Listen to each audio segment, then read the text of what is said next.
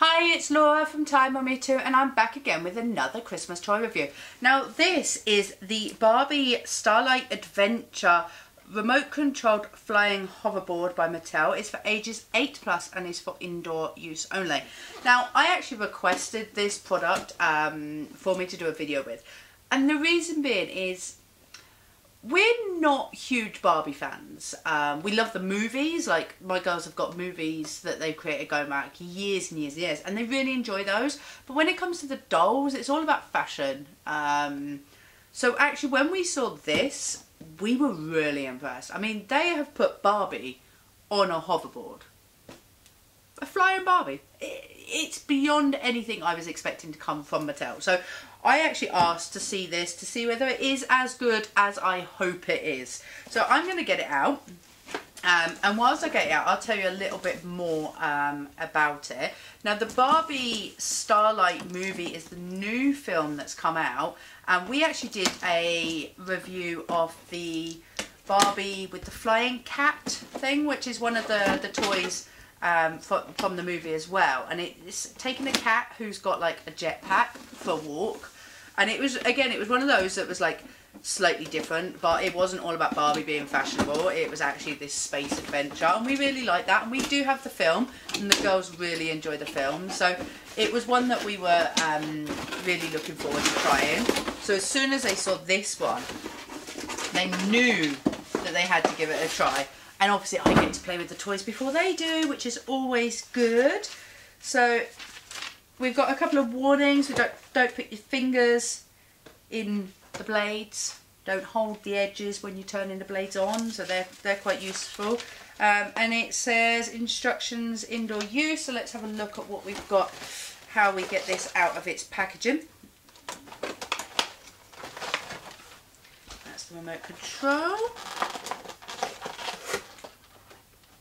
Oh, we've got our wires here with some spare blades, which is always good.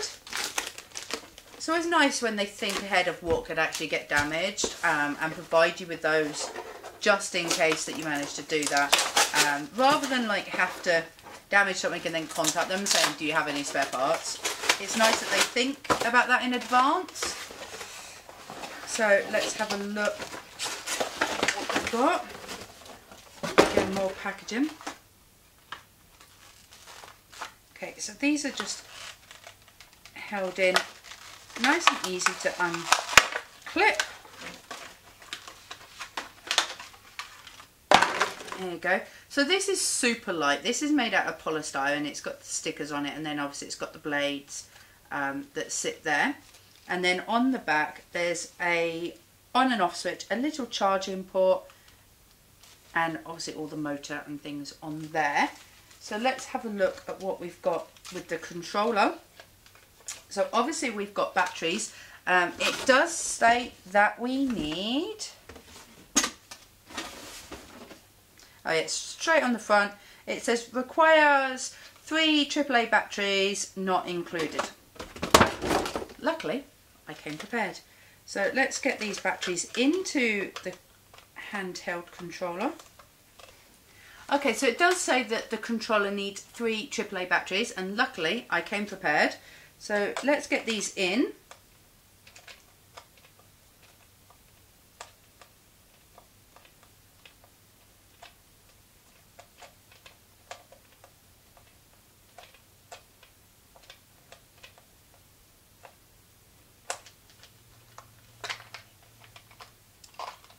Nice and simple to get at.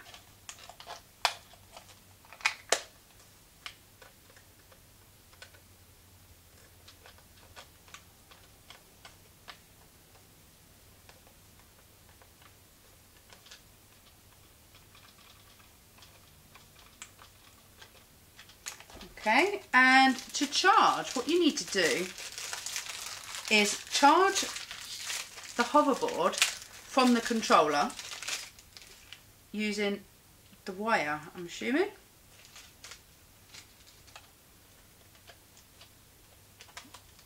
Oh, actually, using this wire. How cool is that?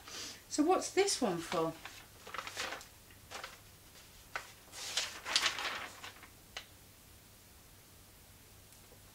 Okay, so you can actually charge this controller with the USB lead instead of using the batteries.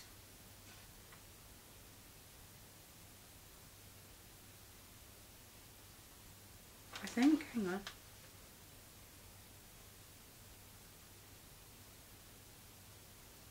Let's see, you must charge the hoverboard before your first use. Charge time is approximately 120 minutes or more. Charge time is 2 hours or more. So, whilst I read the instructions, I'm going to stick this in charge and I'll be back when it's ready, I suppose. See you in a bit. So I've managed to charge the Barbie handset and the Barbie hoverboard, which is actually on the floor at the moment. And I'm just going to show you how it flies. So this is the controller. Let me just focus in on it so you can see it. There you go. So this is the auto up and off button. So that controls the propellers. And this button does a 360 spin. This is the button that controls on, off and charging. Forward, backwards, left and right, and then this one controls your height, so if you're too high or if you're too low. So let's focus on those toys again. Let's see if you can see Barbie in action. So I'm going to press up. Oh.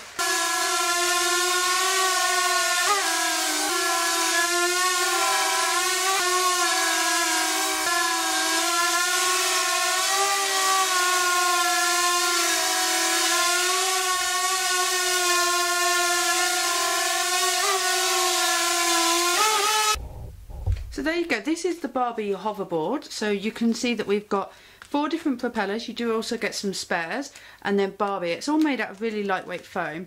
Then on the bottom you've got the on-off switch and the port that plugs in. Now this plugs in to the cable that comes out of here.